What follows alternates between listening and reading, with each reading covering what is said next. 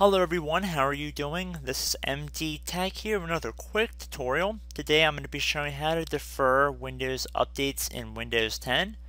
So this tutorial specifically applies for users of Windows 10 Pro, Enterprise, and Education versions. There is not this option for Windows 10 Home users, at least not through the traditional means that I'm going to be resolving this issue. So basically, deferring updates will not necessarily prevent Windows from eventually installing the updates, but it will allow for time to pass for consumers and users of other versions of Windows.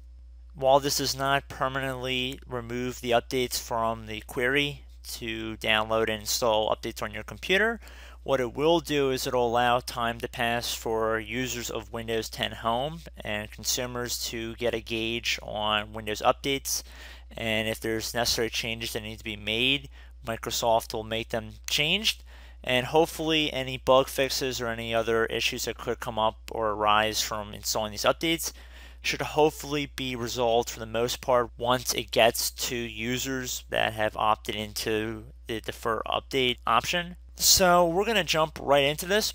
So we're going to head over to our start button, and once we get onto our start menu, we're going to left click on settings.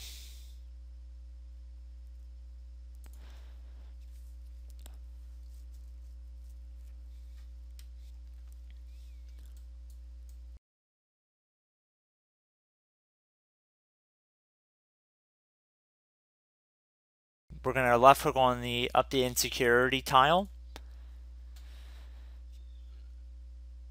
Then we're going to left click on the advanced options section underneath the Windows Update tab on the left side here. So at the bottom of this page on the right, we want to left click on advanced options.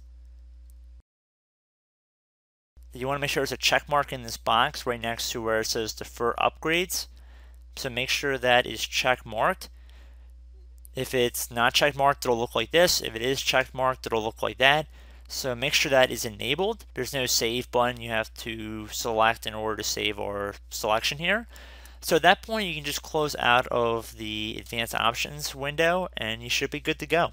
So I hope this tutorial helped you guys out, and I will see you in the next video. Goodbye.